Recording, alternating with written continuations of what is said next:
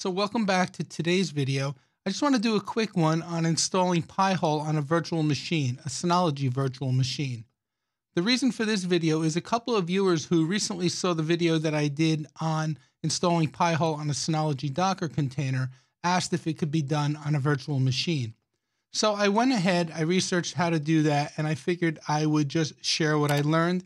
If you're interested in that other video on installing PiHole on a Docker container, I'll put a link to that up above.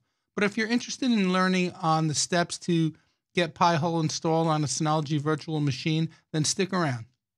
All right, so we're at the PiHole website, and that's pi-hole.net, and I'll put a link for you guys down in the video description. So the first thing I want to do is look at the supported operating systems that PiHole can be installed on. So let's click on Supported Operating Systems, and you can see right in this area here, it says Ubuntu, Debian, Fedora, and CentOS. So you have your choice of what brand of Linux you want to install on. I'm going to install in today's video on Ubuntu version 2004 server because that's just what I have installed as a virtual machine on my Synology. Looking down here at the number 2 where it says install PiHole, if we click on PiHole, what we're going to do is do a one command install. It's going to install using this curl command. So the first thing we're going to do when we switch over to the actual Synology virtual machine is get curl installed, and then we'll run this command to install PiHole on the Synology virtual machine.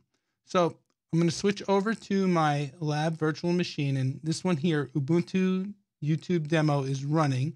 So if I switch over to it, you can see that I'm at the login prompt. Now I already updated the updates and upgrades, and that took quite a while. So make sure before you get to the part of installing PiHole, curl, and PiHole that you get your server updated.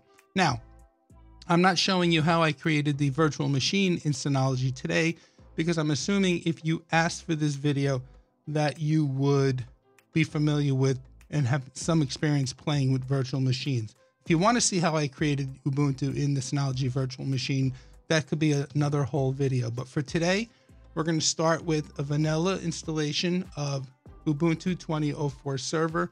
I ran all the updates and upgrades, and now we're going to go ahead, and the next step is we're going to install curl. So we're going to start by saying sudo apt install curl, and it's asking me for my password.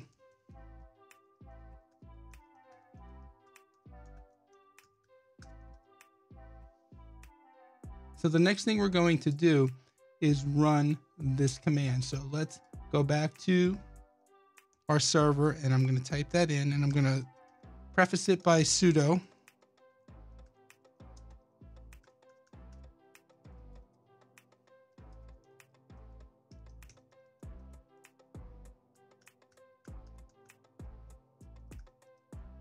And I'll put this command down in the video description as well, so you can just copy and paste it.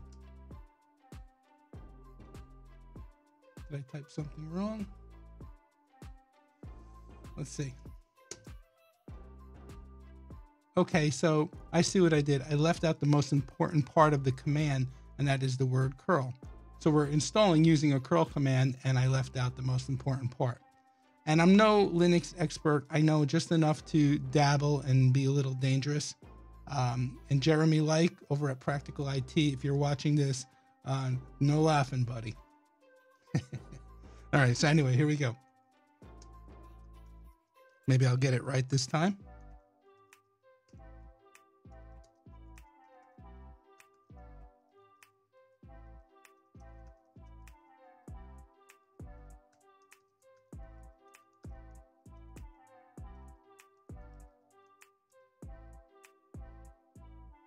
There we go.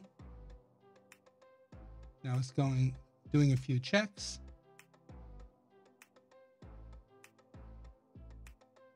And now here we are.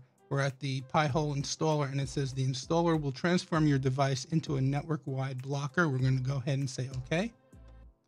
It tells us that PiHole is free, but it's always accepting donations, and we're going to acknowledge that. And here it's telling you it needs a static IP, the PiHole server. the PiHole is a server, so it needs a static IP address, and then it goes on to say, do you understand this, that you have to give it a static IP or enter it through a DHCP reservation? So I'm going to just toggle over and say, yes, I understand the message. Here we're going to pick our DNS, so I'm going to use Cloudflare. I'm just going to arrow down. And then PiHole relies on third-party lists in order to block ads, and it's giving us a default list here, so we're just going to accept that for now, but you can add others after the installation is done. But for now, we're going to take this one. Do you wish to install web admin interface? We're going to say yes. Do you wish to install the web server and required PHP modules? We're going to go with the recommended, yes. Do you want to log queries? Sure, why not? Select the privacy mode for FTL. We're just going to show everything. And it's completing the installation, and it should give us the password and address of the server to log in at once this is completed.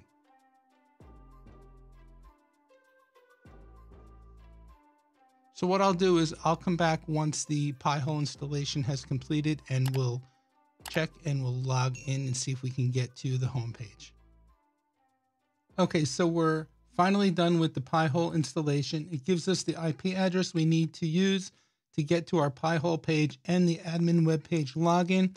I would recommend you guys write this password down if you intend to log into your PiHole server and do some more tweaking. So in any event, we're going to go to 172.21.1.51/admin. So let me bring up a new window.